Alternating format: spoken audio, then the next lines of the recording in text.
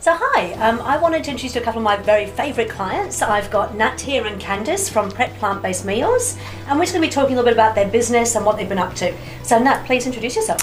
Hi, so I'm Natalie Richards. I'm the founder of Prep Plant-Based Meals.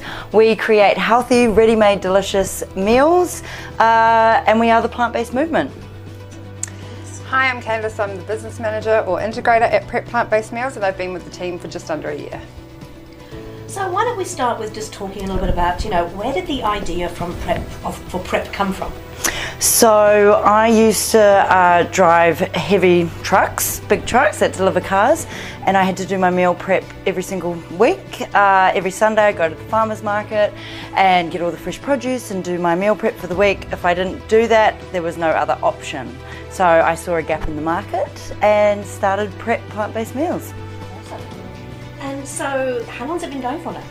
Just over 2 years. We just had our 2-year birthday. Yeah. Excellent.